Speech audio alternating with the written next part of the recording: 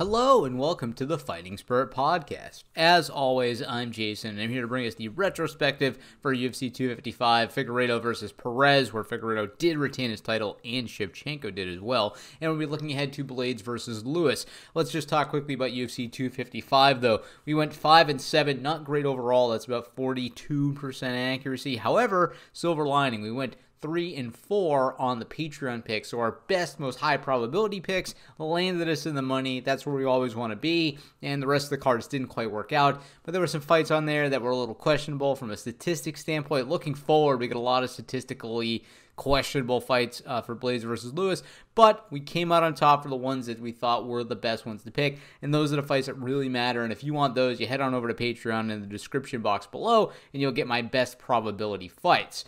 Also, another thing, in full transparency, I did not buy UFC 255. I did not think it was a good enough value. I didn't end up purchasing it, so I'll be talking about the card to the best of my ability, but mostly just going over the picks, what we got right, what we got wrong. Without further ado, though, let's get into it. Here's the show.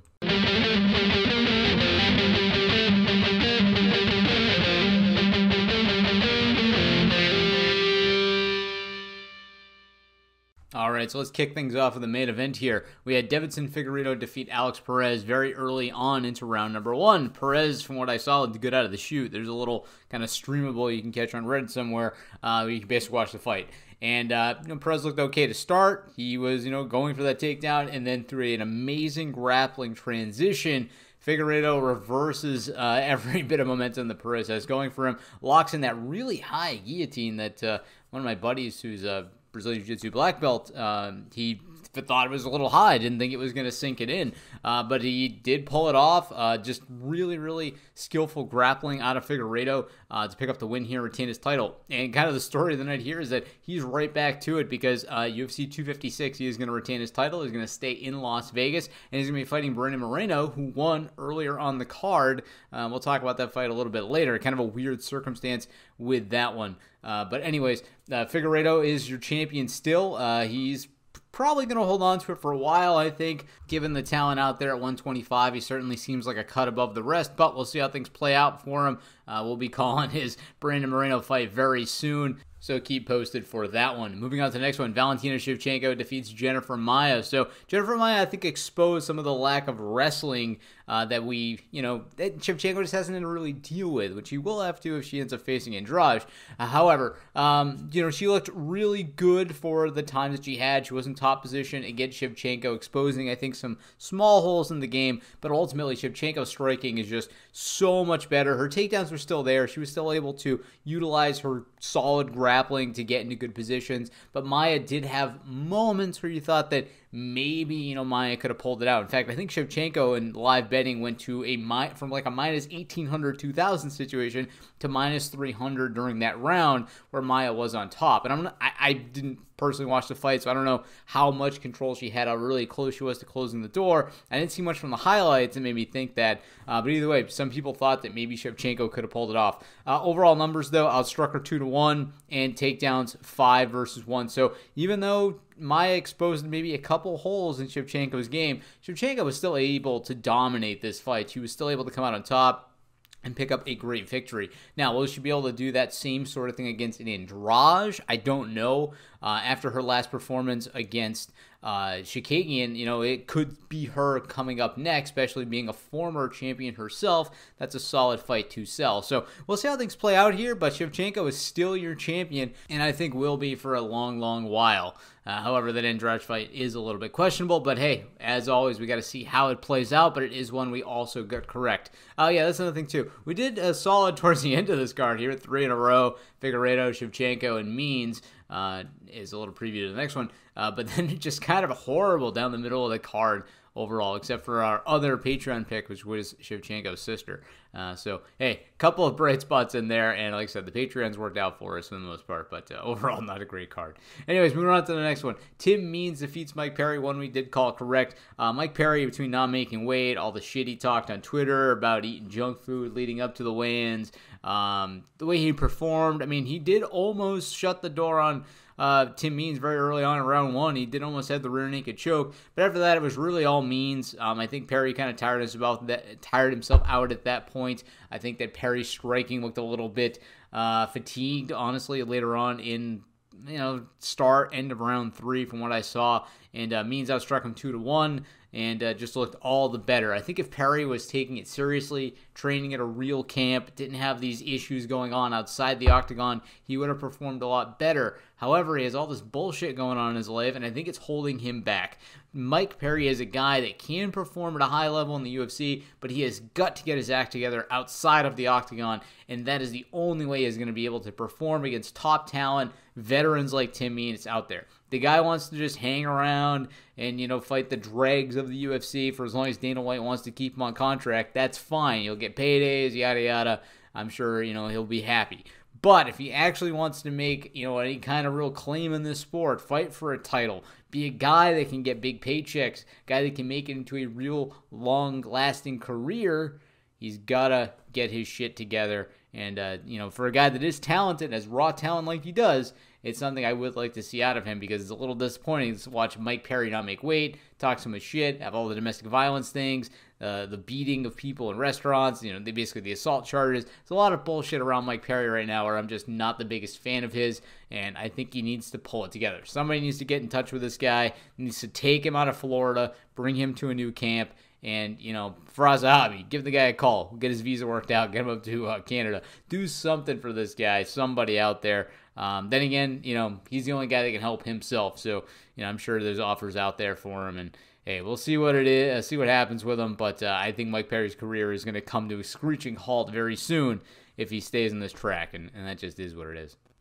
All right, next one here. Caitlin Chikagian does defeat Cynthia Calvillo. I picked Calvillo in this one. She did score the takedown, but ultimately she was just outstruck. She wasn't able to get inside on Chikagian very well. Fought too much at range from what I understand, and Chikagian ended up taking this one away. Solid performance by her. Good bounce back after the loss to Andrade, so nothing, can't say anything too bad about her there. The next one here, we did actually get correct. Paul Craig defeats Mauricio Hua, knocks him out in kind of middle or late side of round number 2. Craig was scoring takedowns at 4 to Mauricio Hua's 0, draining the gas tank, and ultimately was able to shut the door. And so hats off to Paul Craig. Always love seeing the Bear Jew out there. Great fighter, and I'm looking to see more out of him as he just beat a really hot veteran, because Hua did look good in his last outing. Moving on to the next one, Brandon Moreno defeats Brandon Royval. So in this one, we did call Royval, but it's kind of some weird sort of circumstance. His shoulder, Royval's shoulder, gets popped out during the fight. They pop it in after the fight's over, after the TKO, with 1 second left on the clock, and I'm pretty sure that had something to do with Moreno picking up the win here. If Royval's shoulder had stayed in place, maybe he would have picked up a win here. Maybe he could have fought it a little bit later. Obviously, Moreno did score the 2 takedowns, but from what I understand, it was fairly competitive otherwise. Both guys landing around similar significant strikes. So, hey, is what it is. Bad luck for Royval. If he just lasts an extra second, his coach would have popped his shoulder back in, and then he would have been able to perform better. But, hey, is what it is, and he picks up an L. But Moreno does get an opportunity now to fight for the title, and so we'll see him in about another 30 days. All right, one here I was not correct on. I thought the hype train was going to get derailed, but Joaquin Buckley defeats Jordan Wright. Wright looked okay, the undefeated English or UK fighter. I think it might be from Wales. But either way, he ends up getting defeated here. Kind of outmatched a lot. Knocked down twice, 43 to 18 strikes. Buckley does now seem to be like the real deal, picking up that early knockdown in 18 seconds into round number 2. So, he's still got to fight better and better talent. But after a great win against Kasanganai, now an undefeated fighter in Wright, I think he's ready to step up to the, guys right underneath the top 15, or even fighting potentially a top 15 guy. I might be pushing him too soon, but he has 2 great stoppages, and so he's proving he can, I think, handle that kind of competition. So we're going to see some great things out of Buckley, I think, coming up, and I'm on the hype train now, too, for what it's worth. I think this guy might be the real deal, so we'll see how things play out for him. And another one we did get correct. Also, Wright was our other Patreon pick. We had gone with Antonia Shevchenko, which we're about to talk about here in a second. We got that one right. Tim Means, he was an underdog.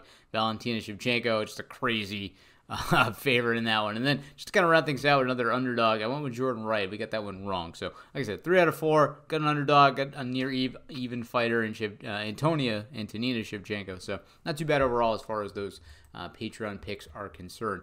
But yeah, Shevchenko picks up a solid win over Lipski, gets a knockout late in round number 2. Lipski just, if I understand, did not look all that competent, and so Shevchenko ends up picking up performance of the night money. She was just handily outstruck.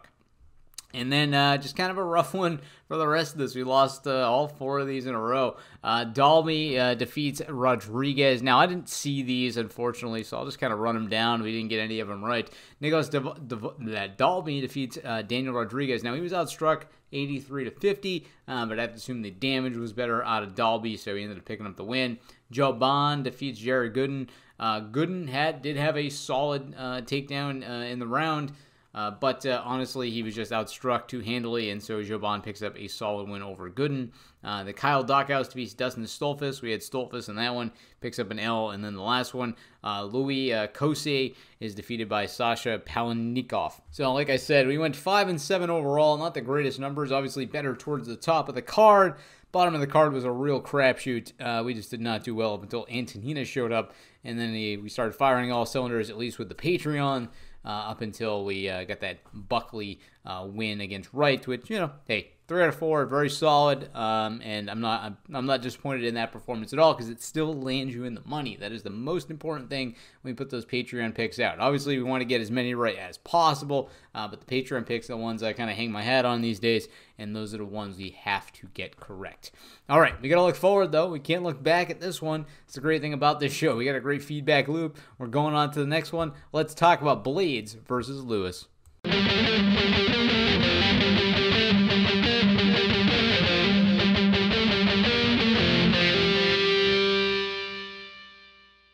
All right, so we're going to kick things off with our main event. We have Curtis Razor Blaydes taking on Derek the Black Beast Lewis. And in this one here, I got to be honest, I love the Black Beast. He's got great power, but what does he not have? And that is great takedown defense, and that is what Curtis Razor Blaydes rests his entire career on. Now, with the exception of the Francis Ngannou losses here, I mean, this guy honestly has been taking everybody down and ground and pounding them to nothing. I didn't quite do it to Volkov. That fight did go the distance, but he still did keep him on his back for most of it. Junior Dos Santos, Aberdikimov, Justin Willis, all these guys, he's basically been able just to put on their backs and take down. Now, when I look back, in Derek Lewis's career, he had a lot of problems with guys that had big takedown game, like Daniel Cormier. Kept his power away, took him down, and honestly, that's what you're going to get out of Razor Blaydes. So I honestly expect him to get a win here. Nothing against Derek Lewis. I think that he could potentially, have power to knock Blaydes out. It is possible. However, I don't see it happening. It's a low percentage chance, and all of I think the odds go towards Blaydes in this one because he has the ability to dictate the fight, to take the biggest weapon away from Lewis and pick up a win here. Now, it's not to say Lewis isn't 3-0 in his last 3. He's gotten some great wins, Ivanov, Latifi, and Oleinik, but Blaydes is the biggest takedown threat out of all these guys, and honestly, I see him getting it done. So, we're going to go with Curtis Razor Blaydes in the main event. All right, the next one here, we're going to have Anthony Lionheart Smith coming back to take on Devin the Brown Bear Clark. And this one here, has been some rough losses here for Smith ever since he fought John Jones, which he could have actually won because of the illegal strike by Jones, but he ended up losing it, taking it like a man, came back, he Gustafsson, and then had 2 pretty bad losses to Teixeira and Rakic back-to-back. And we've looked over at Devin Clark. He has solid wins against Menefield and Daquan Townsend. And this one here, because of the kind of slide we've seen out of Smith and the sort of trajectory we're looking at Clark, I'm going with Devin Clark in this one. I think he's the smarter of the 2 picks. Clark has some very good hands, some very good striking output, and excellent takedowns. We rarely see Smith go for takedowns. He does have some submission game, but his takedowns aren't really there. He doesn't really have the best takedown defense, coming in at just 51%, and we know that Devin Clark is scoring them with pretty decent, well, maybe not the highest accuracy, but he's going for them a lot, and he is getting them. He's trained over at Jackson Wink. He has a lot of good things going for him, in addition to his 2 most recent solid decision victories here. I think that he is going to end up defeating Anthony Smith, who seems to be on the decline right now. We'll see how things play out, but honestly, I'm going with Devin, the Brown Bear Clark. All right, this next one here is one of those we don't have too much information to go off of. We have Joseph Maines Mayhem taking on Luke Sanders. So Luke Sanders has a pretty good career in the UFC, but for Joe here, we don't have too much to go off. For Joe, we only have his one win in the UFC against Johnny Munoz back a few weeks ago, back on August 1st. And so for the information we have, we are going to go with Luke Sanders, who has looked pretty decent. He got defeat over Barao in his last outing. He has struggled at times, though. Lost to Hani Yahya, lost to Sukumtat, but I think, honestly, cool hand Luke here will be able to come out on top. He's struggled ever since he's gotten into the UFC, really, though. Back leading in, coming out of RFA, small organizations, he was on a tear, but he has yet to find that secret sauce. But I think he's going to be riding high after this win over Barao, and honestly, there isn't enough for me to say out of Mainz to really counteract that right now, with Mainz coming in with, solid, background in the regional scene, and then his great outing against Johnny Munoz. So just not enough information, but I like Sanders here. I think he's capable of getting it done. He's got good knockout power. We have seen Mainz knocked out in the past, so I'm going to stick with cool hand Luke Sanders. All right, next one here, we're going to have Zhalgas Zhumagulov taking on Amir Albazi. And I'm going to go with Albazi in this one. He looked really solid against his win over Malcolm Gordon, coming in at just 13-1, 27-year-old guy. Now, we look over at Zhugov, though. He kind of, I wouldn't say struggled, but he hasn't shut the door since 2017 out in the regional circuit. He came to the UFC, 4 straight decision wins, one of them being a split, and lost to Ruslan Piver in his opening UFC fight. So, again, not a lot of information, but Albazi looked really good in his outing. Not as good for Zhalgas against Paiva. And so in this one here, I'm going to stick with Albazi, the Prince. I think he's in his prime at 27 years old, and he is going to get it done on Saturday. All right, the next one here, we're going to have Martin Day taking on Anderson Dos Santos. And in this one here, I like the Spartan Martin Day. He's an Hawaiian fighter coming in. Now, he has struggled a bit. He had split decision loss to Ping Yong Lu and a decisive loss via knockout to Davy Grant. Now, for Dos Santos, he's had similar struggles, right? Back-to-back decision losses. Nad Namari lost to Andre Uhl. So it's which one of these guys are going to pull out of this funk first. And out of what we've seen here, I like the younger Martin Day. Now, he's still 32 years of age, a little bit green, whereas Dos Santos is 20-8. He certainly has a lot more experience to him. He has great submissions with 11 over his 20 wins. But I'm going to go with Day here. I think that, honestly, he's just going to be able to get it done as the younger, fresher talent. Honestly, really tough one to decide on here. This is not a statistics special. I just like Day here a bit more. He's going to be the call. All right, this next one here, we had a replacement. We have Sean Woodson pulling out and being replaced by Kai Kamaka to be taking on Jonathan Pierce. And in this one here, I do like Pierce just a little bit more. Obviously, he doesn't have the late replacement. He's been training for this one the entire way, so obviously I like that one about him. I also like how he's performed. Now, he did suffer a loss to Joe Lozon, but that was a guy with a ton of experience in the tank. I think he was just overwhelmed by Lozon, and honestly, I think he could bounce back in this one. He looked really good in his Dana White Contender Series fights, had great knockouts, even fought in Bellator. I think he just ran into a veteran with something to prove, and got derailed in that one. Kamaka has also looked solid, though. One win in the UFC. Great wins coming in out of Bellator and LFA, but all decisions, not really shutting the door. So I'm going to go with the higher fight IQ here, the guy with the bigger power in the hands. I'm going to stick with Pierce in this one. Trains at MMA Lab, solid fight gym. I think he, just ran to a guy just too soon in Lozon, and honestly, I think he can get it done going forward here. So we're going to take Jonathan JSP Pierce to pick up a win in this contest. All right, this next one here, we're going to have Carmel Thunder himself, great fight name, Miguel Baeza taking on Takashi Tensato. And in this one here, I'm going to stick with Baeza. The guy has been on a just crazy win streak, 9-0, great wins in the UFC, back-to-back TKOs, Hector Aldana, Matt Brown. I mean, you beat the immortal Matt Brown by knocking him out. That's got to mean something out there, right? And then we have the Takashi Sato, who is off and on. He's got some solid wins against guys like Jason Witt, Ben Saunders, but did take a loss to Bilal Muhammad. And I'm going to go with the guy in the hot streak here, a guy that beat the immortal Matt Brown. It's tough to look against that. It's tough to look against the stats. I think, honestly, Baeza is a solid prospect here, and he's going to surprise us all by beating a good, solid veteran in Takashi Sato. Miguel Baeza is the pick in this one. All right, next one here is going to have Sue Majeri taking on Malcolm X Gordon. And in this one here, I like our Chinese fighter, Sue Majeri, a bit more. He's the Tibetan Eagle, and he looked amazing against Andre Sukumtat, dominating him through the course of 3 rounds. Now, he had some other losses, like the Luis Smoka. And we look over at Gordon, though. He's had similar struggles, came into the UFC, lost immediately to Albazi, and I think that he's going to struggle here to pick up another win. I think Majari is looking solid right now. I think he has the statistics to back it up as well. With just his 2 fights in the UFC, has great striking output at over 5 per 15 or per minute, over 5 strikes landed per minute. Some really solid takedown defense, good submission averages, and I know the statistics don't look the best right now with that 1 fight for Gordon, but we've seen Sue fight so well thus far in the UFC that we're going to stick with him. He's going to be the pick in this contest.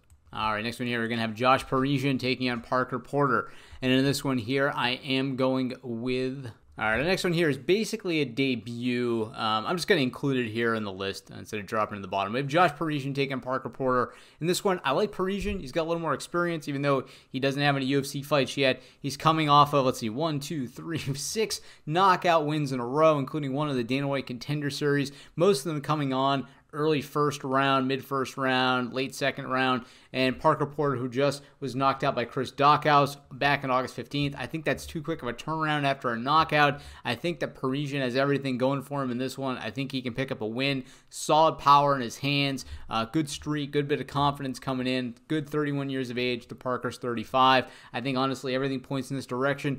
I think the smart money is on Josh Parisian in his debut. All right, we got a couple of women on the fight card. This is going to be the first set.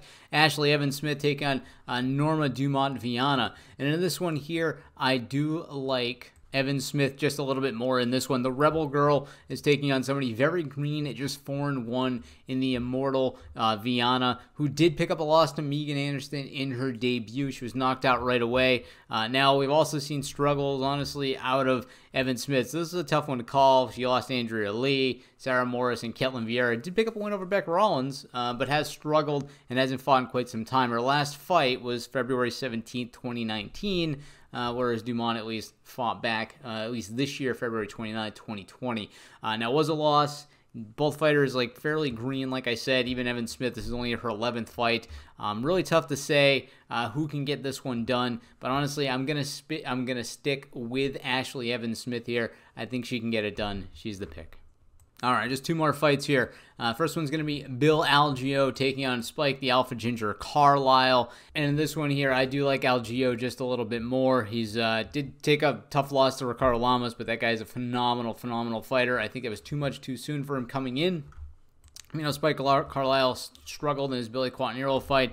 I don't know. Both these guys are, coming off of losses here. Both fairly green, a little bit more experience out of Bill Algeo. That's what I'm kind of hanging my hat on here. I think that he has a little bit better stats for what we've seen as well. Looking at them here, let's pull them up real quick. We can see that Algeo, just with his 2 fights, has had amazing striking output. He's getting hit a lot, but he's getting a lot of shots in there. His takedown defense at 57% isn't too bad. Spike Carlisle does rely on the takedowns in his game, and so I think it could become a factor here. As long as Algeo can stop the takedowns and stop the aggression of the Alpha Ginger right away, I think that he can win this fight over the long term. But we'll see how things play out on Saturday. Ultimately, Bill Algeo is the pick.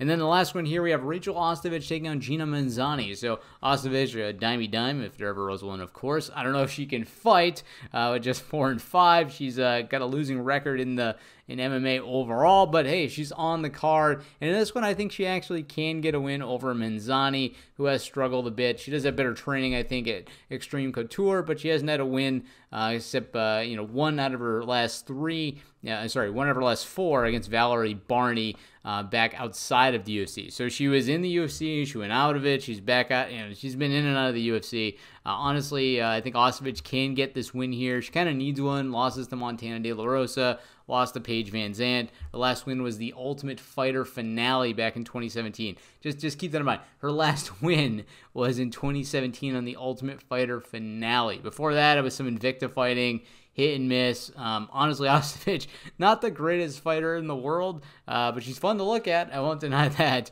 And I'm going to go with her anyways because the numbers do shake out for her. It's not any other motivation than that. the numbers shake out for us, so we're going to go with Ostevich.